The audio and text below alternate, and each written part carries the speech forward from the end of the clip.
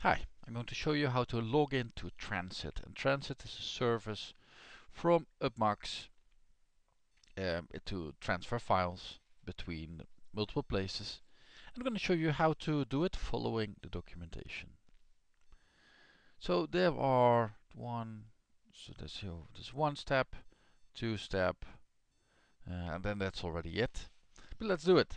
First step, get within the university networks. So to get within the university network, so I work from home. There's a page here how to do this.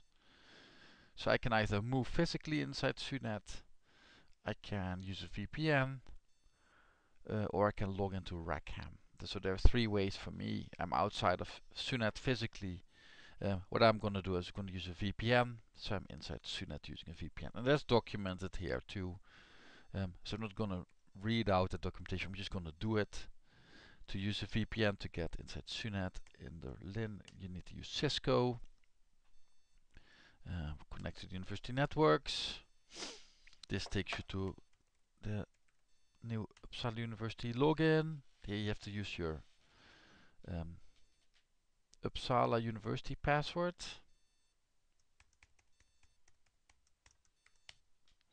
There.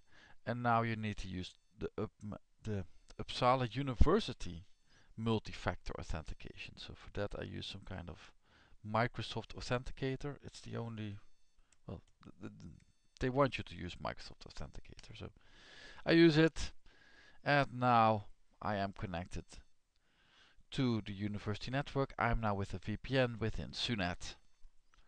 Right. Next step is logging in using SSH. So SSH UPPMAX username at transit.uppmax.uu.se. I can do that.